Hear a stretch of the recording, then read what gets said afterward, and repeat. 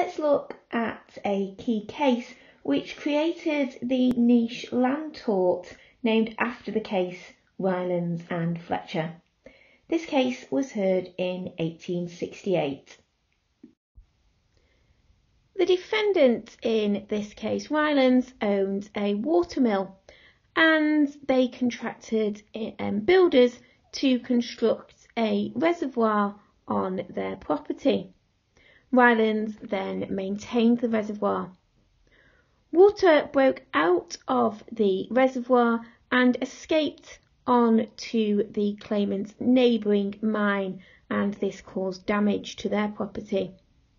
This had occurred because the bottom of the reservoir had been sealed carelessly by the contractors, so that when it filled, water leaked into the mine shafts below and escaped into the claimant's mines, and this caused considerable damage. The fact that there has been mines at the property was unknown to the defendants, and it was negligently overlooked by the contractors. In this case, it was seen that the watermill owners were liable to the mine owners.